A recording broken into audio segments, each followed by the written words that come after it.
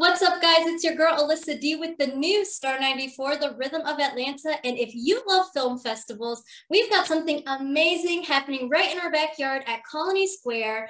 I'm here with veteran TV and film development executive and producer, Nichell Protho, to talk about her directorial debut at the Bronze Lens Festival. Joining Nichell today is also two executive producers who helped her make her vision a reality, and that's Joseph Floyd and Terry Thompson. And I want to jump in and just quickly talk about what the Bronze Lens Film Festival is. And of course, if you guys think I'm missing something, you can correct me and let me know what's up. But the Bronze Lens Film Festival is pretty unique because it's a nonprofit organization founded in 2009. Really with the goal and the idea of making Atlanta a mecca for film for people of color. And I think it's just such an amazing idea, and it really is pushing, especially in entertainment today, it's pushing the narrative of people of color that we get the right to tell our stories and be in the media and share what's happening. So did I miss anything? I think that's perfect. I mean, the reason that we entered the Bronze Lens Film Festival is because they care not only about Black film, but they care about film where the stories come from the South, where they come from this area of the country. And I think that's really important too, because there are many stories here that need to be archived that are not necessarily at the front of the list when you think of like film and Hollywood films in particular. So they're not just drawn to big Hollywood films, they're drawn to films from all around the world, but they never forget where they come from, which is right here in the state of Georgia. Absolutely. And Nichell, I want to go ahead and also let's talk about your film, The Two Classes of 1968. And I just want to say, without any spoilers, I went through and kind of read a little bit of the synopsis of the film. What is this film about for the rest of us to watch? What is it about?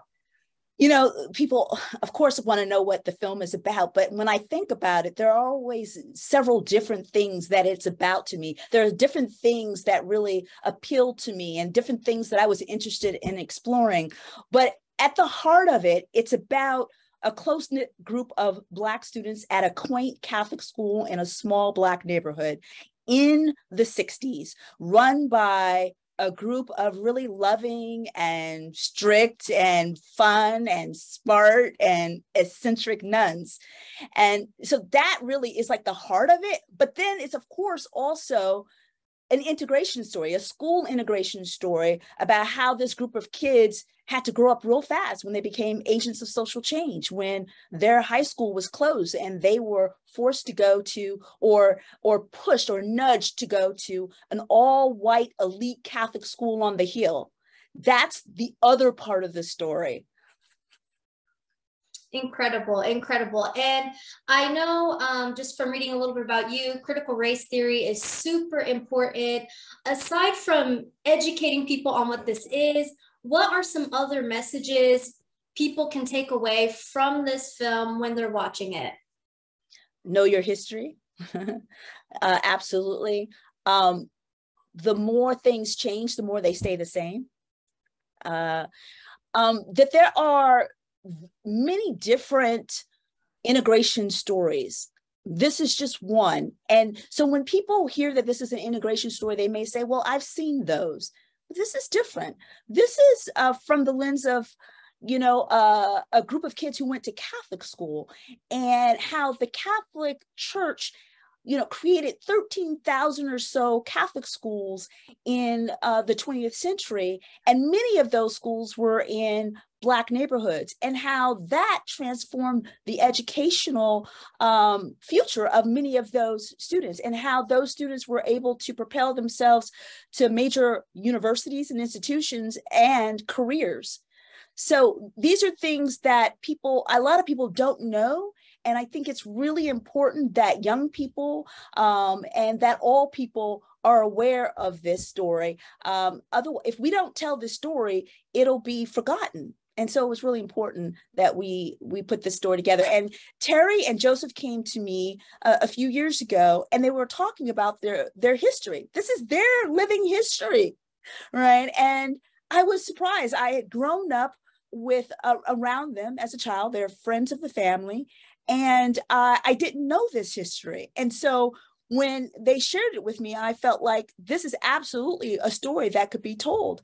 And they were asking for assistance to tell the story.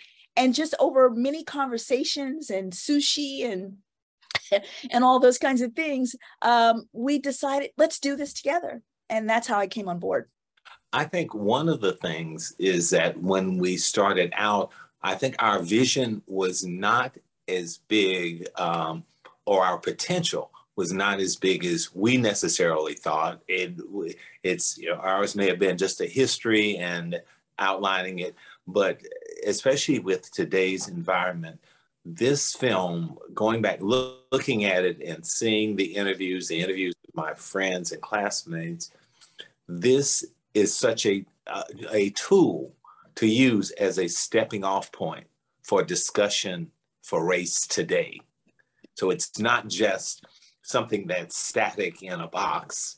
This is a great resource to be used to sit down and talk, even with some of my other majority friends. If they saw it, when they see it, it will promote lots of frank discussion. Incredible. That's incredible. I want to ask, you know, this is both yours and Terry's story. How did it feel seeing the final product? Like, you put all this work and energy in, you know, how did it feel seeing, you know, what, like, your life, your story in front of you? How did that feel? I'm glad you asked that, because in the beginning, I just wanted our history to be recorded. I thought we were losing it because I had returned home during Christmas, and we had a reunion during that time, and someone in the classroom or in that room was saying that they were the first class that had come through Aquinas. And I'm saying, well, that's not exactly accurate. So maybe we need to inform people. And I was thinking, just, you know, scrolls, writing, leaving in libraries out all different individual stories. When I saw the final product, I learned myself so much, you know, what we went through during that time. I knew, of course, my own story, but I didn't know it from a perspective of being older and looking back on it and knowing why I was in the place I was as an older person. And I understood now by hearing the story from my colleagues was, well, we learned this when we were younger. We built on it from the beginning. And here we are now as adults and purposeful people in life. Absolutely. That's so beautiful. And it's so amazing to hear. And I think we as people tend to forget that while to us it's our everyday lives, we forget that down the road or looking back, we're like, wow, that was such a big thing or such a big moment, or like, it's so crazy how much times have changed. So it's so incredible just to be able to reminisce on things like that and, you know, tell people the story of how things were and, you know, how we've changed. I do want to ask, or I do want to bring up, now you guys worked with a pretty special co-writer, and I want to, you know, kind of tap into that creative process and on the production side of things. How was working with your co-writer in making this vision a reality? Oh, it was wonderful. You know, the co-writer is Moniece Mitchell Sims, and she's been a friend for a long time, a writer in Hollywood for a long time. And she had just come off a BET movie, and she was working on a feature screenplay. And I was working on this, and I said, you know, I was juggling multiple projects, and I said, I really need someone to assist me with this. And she had written this book that I love from years ago. It's called Address: House of Corrections. And it was based on her own family's history in Detroit. They had immigrated to Detroit from the South in the 50s and 60s. And I thought she had done such a beautiful job of telling her story. I felt like she could really assist in telling our story. And it was one of the best decisions I made in terms of crew, members on this. And I couldn't have done it without her. She was absolutely fantastic. Working together, we were in different states at the time. I was in Georgia, she was in California.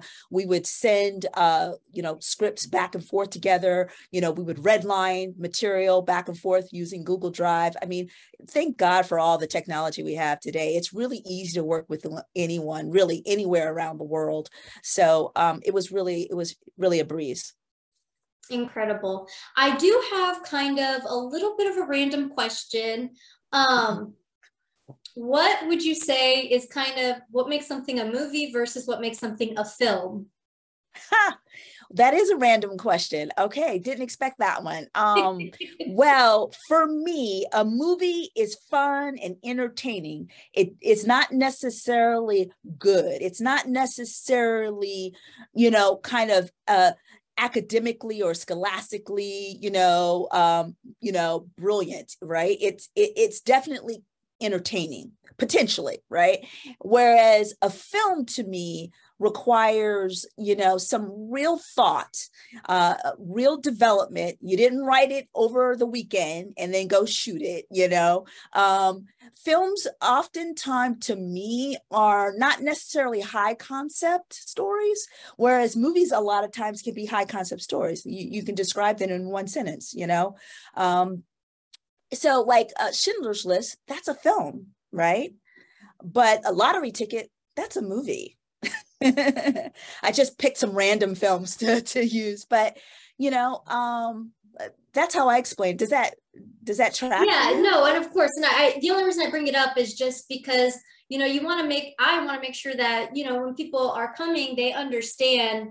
It's not just about hey, let's go to the movie, get some popcorn and socialize. Like, this is really an experience that's going to be enriching your mind and your heart. And it's not just about the entertainment. And so that's why I wanted to kind of ask, like, what makes a movie and a film a film? Yeah. And more so me being a moviegoer as well. I'm like, when I was putting together my questions, I'm like, should I use the word movie or should I use the word film? So I was like, let me stick with film, but I'm definitely going to ask this question. Well, hey, no offense to Marvel films. I absolutely love them, but those are movies to me. Although Black Panther was definitely a film. See, like every once in a while, they hit it right out the park and it's like brilliant and fun and entertaining. Yeah. I think that documentary films in general are films. I think very rarely do you find a documentarian who wants to make a movie. Most documentarians are really interested in delving deep into their subject matter. So they're going to deliver you a film. That's my opinion. I think I can't think of a documentary film that I would just call a movie, not off the top of my head. Right, absolutely. Now I want to go over just some kind of agenda list here, make sure we touch on everything. Now, Two Classes of 1968 is going to be debuting on August 26th. That's this Friday.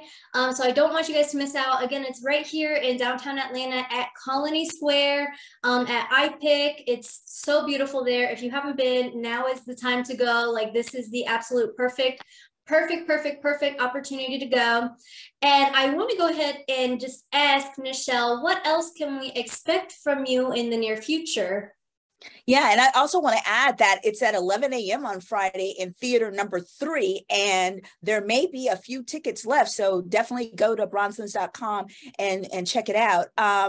The film was also narrated by Hill Harper. I mean, who doesn't love Hill Harper? Hill Harper is amazing. And he does a wonderful job. He really, really does. So we're really fortunate to have him. Projects down the line. Well, I'm Senior Vice President of Production and Development for a production company called Loud Sis Productions out of Los Angeles. And currently our CEO and founder and showrunner has just completed production on The Best Man Peacock series, which comes out December 22nd. So we're really excited about that. Wrapping up post-production right now.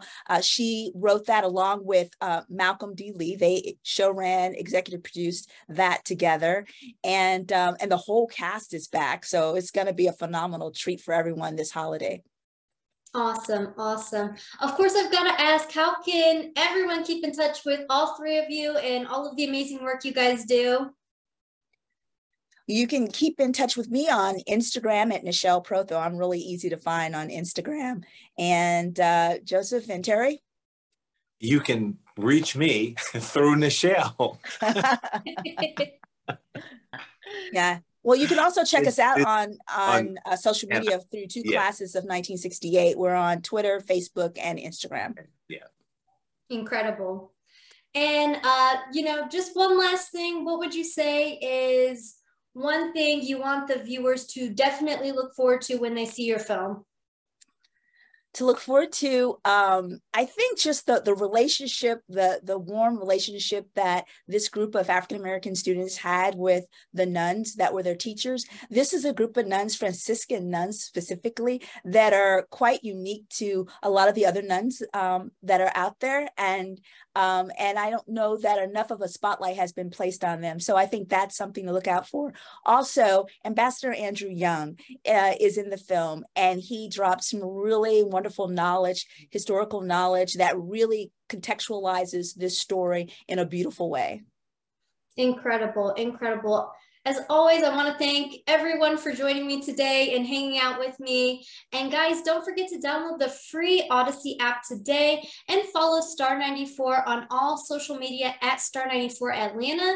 And of course, you can stay up to date with me, your girl Alyssa D, on all social media at itsme_Alyssa D. And you can catch all of my exclusive interviews just like this one on my YouTube channel. I'll link it down below so you guys can see it. And thank you everyone for joining me today. And I hope I can snag a ticket and be able to catch the film on Friday. Absolutely. We'll keep one for you. Thank you. Thank you. Awesome. Thank you so much. Thank you, everyone. Have a wonderful day. Bye-bye. Okay, you too. Bye. Goodbye.